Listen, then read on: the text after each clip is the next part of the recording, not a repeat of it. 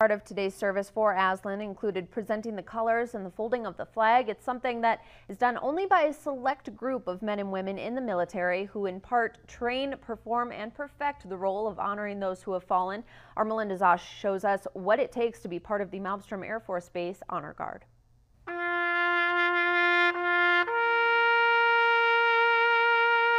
What happens at a funeral is you'll have a flag open at tabletop, which is flat, it'll be open, and you'll hear gun salute. Then this familiar sound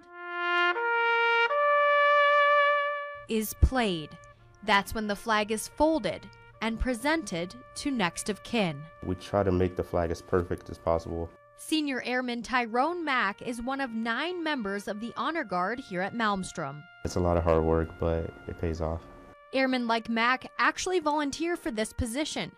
Then it's up to their leadership to decide if they're the right person for the job.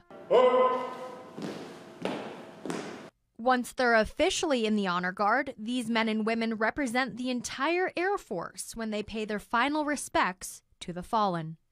Being able to give back to them what they gave to us, it means a lot. The Honor Guard is present at military funerals and presents the colors in various ceremonies. To Honor Guard Airman Jessica Ortiz Villa, this is her chance to pay the ultimate respect to her comrades in arms. Just thinking about that when I pass away, someone's going to be doing the same. It's honestly pretty amazing.